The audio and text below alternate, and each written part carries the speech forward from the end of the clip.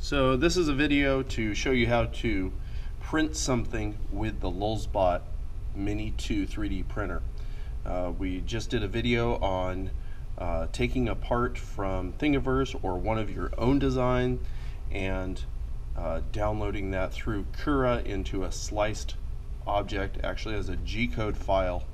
And now we have our Lulzbot Mini 2 3D printer here. All I've done is turned it on. I want to check that our build plate down here is nice and smooth. That's all cleaned off and smooth. That's great. If we look at our little LCD interface here, you can see that it says Lulzbot or Mini 2 ready. But what I like to do is I like to start out, and all I did there is just press the button. So press the button, and I'm going to actually rotate down to temperature. And now that I'm at temperature, I'm going to press temperature and go down to nozzle. And I like to get the nozzle of this nice and hot. What happens is, as these are sitting, all of the plastic cools inside the machine, and that then allows it to harden up.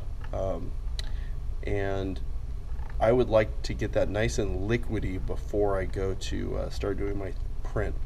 So I usually increase the temperature to about 240 or so degrees. I set it right at 240, but if I had it at 235 or even 250, I'd be okay there. And I just push the button and I can go back to main. And what it'll show me if I go to the info screen is that this nozzle is changing from 36, 40, and it's going up to 240 right now. So I'm going to leave that and let that heat up.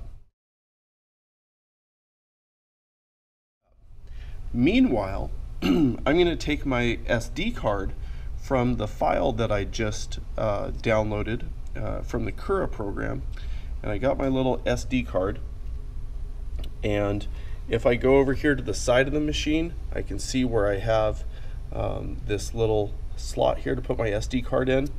The SD cards have a sticker on one side, and that sticker should point away from you. And you just slide it in there. You can see on the LCD readout it says card inserted. And so that nozzle is still heating up. As it does that, what I'm going to do is I'm going to show you just a little bit about the 3D printer and tell you some of its functions and what all these things do. You can see up top that we have a roll of Polylite PLA. That's the kind of plastic that we use. And that roll of PLA then goes down into this extruder down here. And so here is our where it goes into the extruder. Whoops, little movement there. And it goes through this little clamp, and there's a little gear here on the side. So that gear will turn as it is printing. Gets really hot down inside there, and it's currently going to be getting up to about 240 degrees. And then that will then come down through that little nozzle, and that thing that you're looking at there is called the print head, and it will squirt that molten plastic out as it moves back and forth over the plate. So let's go back. This is now heated up.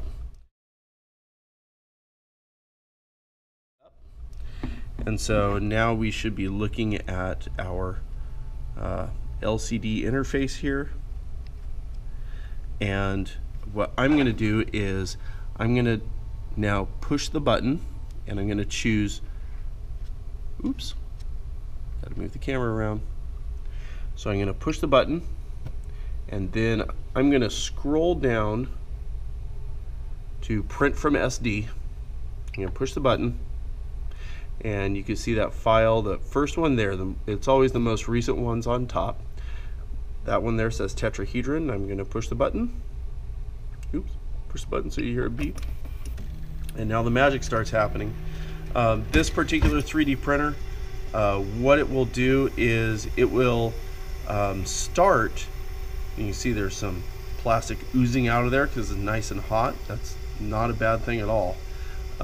What it's going to do is it's actually now going to cool that nozzle. So we got some of that stuff cleared out, and that print head is going to come down, and it is going to be zeroing in on these little 4 corners, and that allows it to figure out if this table is level, and then it's going to start printing the object in there. So what I would want to do is I would want to come in and check this in about 10 minutes, make sure everything's going fine, and then periodically through the print. This should only take about 1 hour and 15 minutes to print, but still it's a good idea to check it as the progress goes. When you're all done, then you remove your print from the print bed. You might use a chisel to just kind of pry up a corner, and then it'll pop off.